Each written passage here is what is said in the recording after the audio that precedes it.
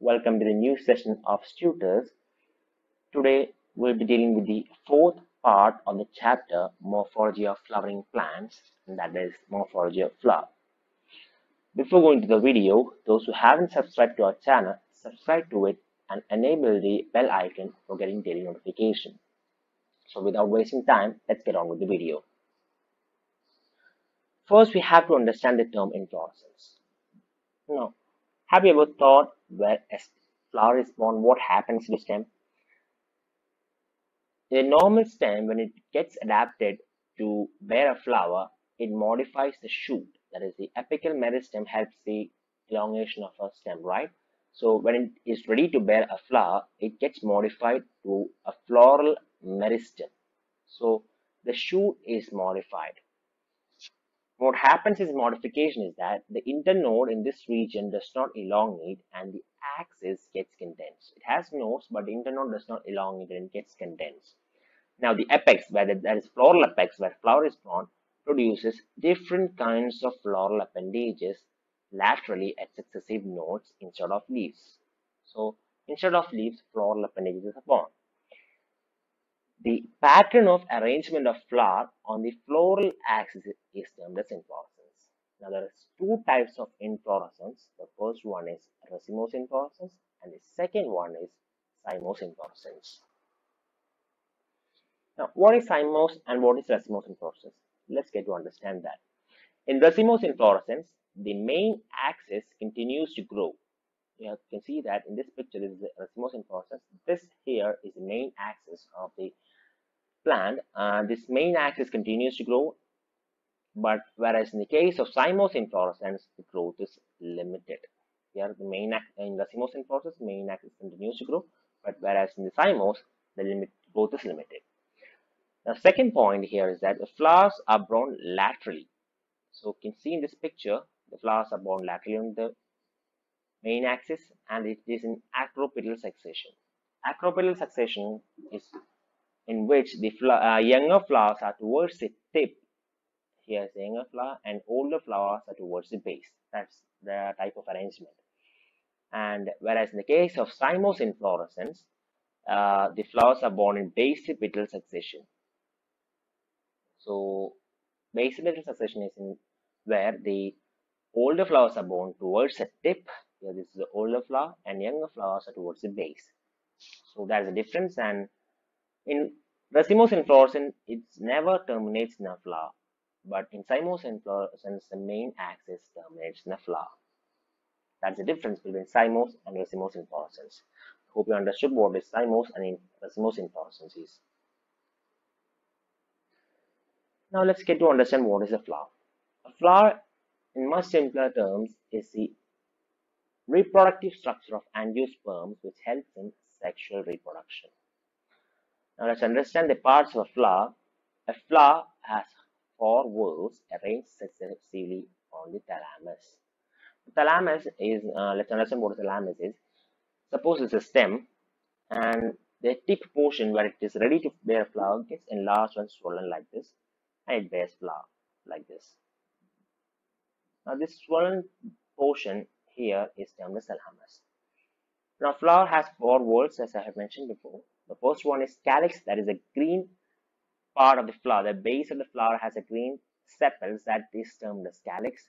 The corolla is the petal, that is the colored portion of the flower which helps in attracting the insect. That colored portion, petals, are known as corolla. And the third one is androecium. The androecium is the male reproductive structure of a flower. And the fourth one is gynoecium, that is the female reproductive structure of a flower. Now, when gynoecium and androecium are both present in a flower, it is termed as bisexual flower. And if only one sex organ is present in the flower, is monosexual. Now, how to describe a flower? Let's understand that. So we can describe a flower based on its symmetry. The first one is a flower may be actinomorphic. An actinomorphic flower is in which it has a radial symmetry. That means we can cut the flower in any plane. You can see in this picture, this particular picture here, this flower can be cut in any plane. So that flower is said to be actinomorphic. Example is mustard. Now the second one here is zygomorphic flower, which has a bilateral symmetry. So flowers having bilateral symmetry is said to be zygomorphic. The example is B. So in this picture, you can see here is that the flower can be cut only in a single plane. So that flowers are said to be zygomorphic. And the third category is asymmetric. That means a particular flower which cannot be cut in any plane. Such irregular flowers are termed as asymmetric flowers. The example is canna. So in this picture, in this particular picture, you can see that this flower cannot be cut in any plane. So that flowers are said to be asymmetric flowers. Now, based on the number of floral appendages, we can say a flower may be trimerous, tetramerous, or pentamerous. When the number of floral appendages, that is the number of sepals or petals, are a multiple of 3, it is said to be trimerous flower. That means 3, 6, 9, like that. So multiples of 3, that is the number of sepals or petals are having a multiple of 3, that flower is said to be trimerous. And when the number of floral appendages is a multiple of 4, it is said to be tetramerous. And when the number of floral appendages is a multiple of 5, it is said to be pentamerous respectively. Now, a flower with a bract is said to be bracteate flowers. A bract is a reduced leaf found at the base of the flower. So this particular structure you can see is the bract. That's leaf-like structure found at the base of the flower. And the flower which does not have a bract are known as abracteate flowers. Now we can also describe a flower based on the position of calyx, corolla, and androecium in respect to the ovary or the thalamus. The flower described are, the first one is hypogynous flower, as the gynoecium occupies the highest position. That the flower is said to be hypogynous and the ovary is said to be superior. Example master. You can see a picture, then you can understand much more clearly. So in this one, this is the ovary here. You can see here is that the ovary is occupying at the superior top position, and the other appendages are born from below the ovary. That is the sepal is born below the ovary, the androecium is in below the ovary, the petals are also born from the below the ovary. So that flower is said to be hypogynous flower, and the ovary of this flower is said to be superior. Now, second one is that perigynous flower. That is the gynoecium is situated at the center. And the ovary is said to be half inferior. The example is rose. So in this picture, you can see that the ovary here is exactly in the middle. There are other appendages are born from middle of the ovary. So you can see that the calyx, petals and androecium are born from the middle of the ovary. So this flower is said to be perigynous and the ovary is said to be half inferior. Now the third one is epigynous. That is the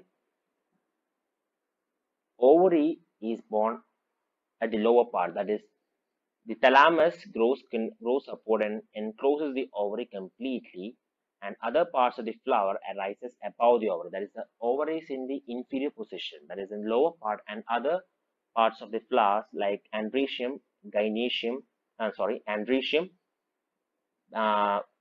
calyx, and the corolla are born from above the ovary. So such flowers are known as epigynous, and the ovary is said to be inferior. The example is cucumber.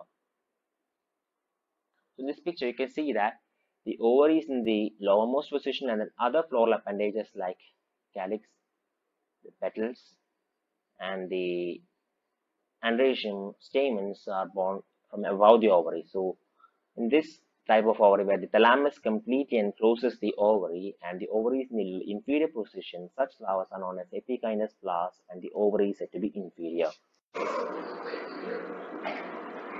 So let's get into the parts of a flower. So this picture here is the lateral section of a flower, or simply LS of a flower. A flower has a green portion known as the calyx, which helps in protecting the flower at the bud stage. So the individual unit of a calyx is known as a sepal. It is green and leaf-like. Now this colored portion you see here, this one is the corolla, and it is brightly colored and helps in attracting insect for pollination. And the individual units of the corolla is known as petals. And the third one is the androecium. The male reproductive part of a flower is known as androecium, and its individual units is known as stamens. So this here you can see here is a stamen. Now a stamen has two parts, namely the first one is the anther, that is this enlarged portion, and it has a stalk-like thing which is known as the filament. Now the last one is this gynoecium. It is the female reproductive part of a flower.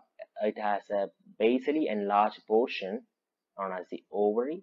It has a stalk-like thing known as the style, and it has a receptive portion of the pollen grain known as the stigma. So this here I have mentioned before the calyx, that is the outermost whorl of a flower, and its individual unit is known as a sepal. It is green in color and protects the flower at the bud stage. So it may be gamosepalous or polysepalous. Gamosepalous means the sepals are united. So if suppose it's this individual sepal, individual unit is a sepal, it may be united in this like this in case of the flower. So that condition is known as gamosepalous, and in certain other cases the sepals may not be united, may be free like this. So that condition is known as polysepalous condition, and the sepals are free. The second one is the corolla. It is brightly colored and helps to attract insects for pollination, and the individual units are known as petals. It may be, again as in the case of sepals, it may be gamopetalis or polypetalis. That means the petals are united, it is known as gamopetalis, and if the petals are free, it is known as polypetalis. Now the corolla may have different shapes. It may be tubular, bell-shaped, or funnel-shaped. Suppose the petals are gamopetalis, that is the corolla is gamopetalis, it is united. Taking the LS of a flower, we can see sometimes the petals may be basally united like this to form a funnel-shaped or a bell-shaped or a tubular structure. So this shape may be different in different flowers. So accordingly, it is classified as tubular, bell-shaped, or funnel-shaped. The arrangement of sepals or petals in the bud condition is known as estivation. So in bud condition, the arrangement of the petals and sepals may be different. So that arrangement is, with respect to other members of the same whorl, is known as estivation. Now let's see the different types of estivation. The first one is valvate estivation. In valvate estivation, the sepals or petals, between petal or sepal, touch each other at the end without overlapping.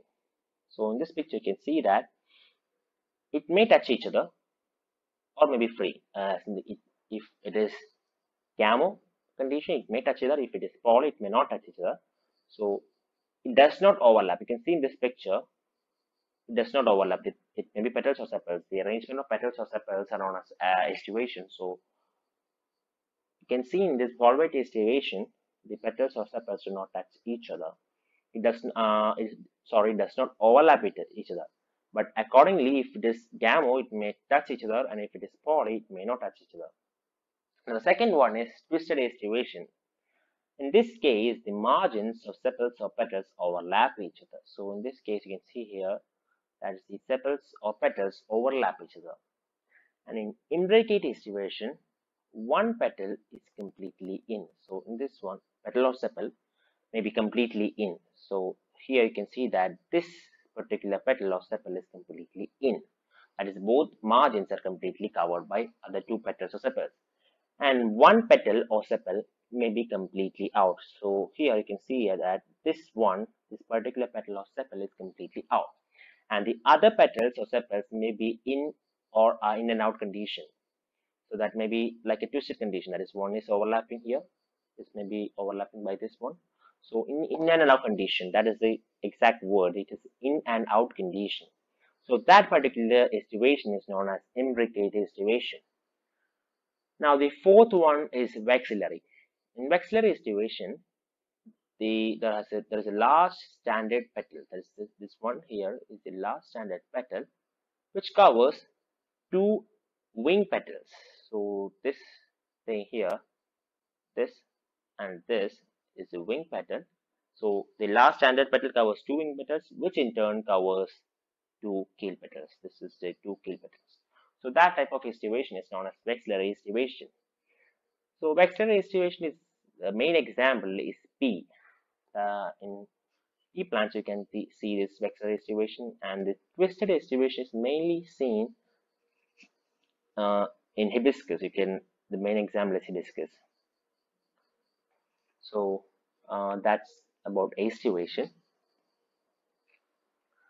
Now the androecium, that is the male reproductive part of a flower, it is composed of stamens which represents the male reproductive organ of a flower. A stamen, as I have mentioned before, contains a filament and anther. Now each anther is bilobed and each lobe has two chambers. So let's see the diagram first. So this particular portion, this one is the anther lobe, a single anther lobe. The second one is the first one and second one. So there are two lobes and each lobe has two chambers. So this particular lobe has two chambers. This one is the first chamber and this one is the second chamber. And in this chamber, pollen grains are formed. So an anther is bilobed and tetralocular. A chamber may be called as locule. So but typical anther is bilobed and tetralocular. So two locules or chambers are formed in a single lobe. So two lobes consist of four chambers.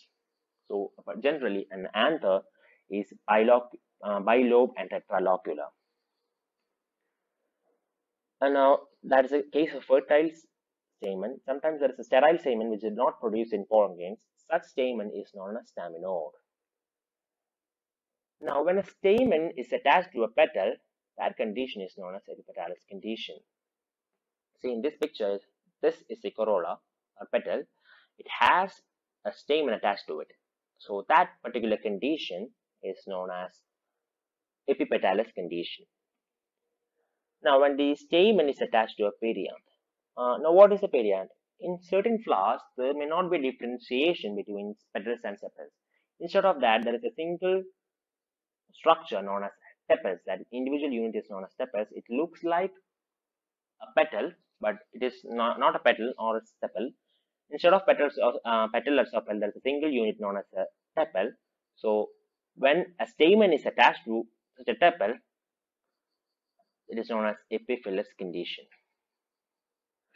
Now, when the stamen is united, that all the stamens of flower is united to a one single bundle, that condition is known as monadelphous condition. The example is hibiscus. Now, when the stamen is united to two bundles, that is, the stamens of flower are united to forms two groups or two bundles, that condition is known as diadelphous condition. The example is pea. Now, when the stamen is united to many bundles, more than two bundles, that condition is known as polyadelphous condition. The example is citrus. So, in this picture, you can see that the stamens of a flower is united to a single bundle. So, this condition is known as monadelphous condition. And when the stamen is united to two groups, so form two separate groups. So, here is one group, and this another is another group. So such two bundles, then it is known as diadelphous condition. The third one, you can see that there are more than two groups. So here you can see that in this particular picture, you can see that 1, 2, 3, 4, 5 groups are there. So this is a polyadelphous condition. So now the next part, that is the gynoecium. Next part of a flower is the gynoecium. The individual unit of a gynoecium is known as carpel, and it is a female reproductive part of a flower. A carpel consists of three parts, namely stigma, style, and ovary. We have mentioned or understood what is stigma, style, and ovary in the first picture at the beginning. Now, the ovary is the enlarged basal portion of the carpel which contains ovules. which is attached to a placenta. So in an ovary, the ovules are attached to a cushion-like structure, a soft tissue known as placenta. The style connects ovary and the stigma. The stigma here is the receptive surface of pollen grains. That is, the pollen grains falls on the surface known as stigma of the carpel. Now, when more than one carpel is present, they may be free. That is, if the carpel is present in more than 2 or 3 or 4, the carpel may not be united. So, such condition is known as apocarpus condition. And when in the case the carpels are united, or it is united to form a group, it is known as syncarpus condition. Suppose this here is a carpel. The carpel may be free like this. It is not united. So this condition is apocarpus condition. And when the carpel is united to form a single group, single structure, this is known as a syncarpus condition. This is the LS of an ovary. So this condition where the carpels are united is known as syncarpus condition. In this case, where the carpels are free, it is known as apocarpus condition. So next, the term, the placentation. Placentation is the arrangement of ovules within the ovary.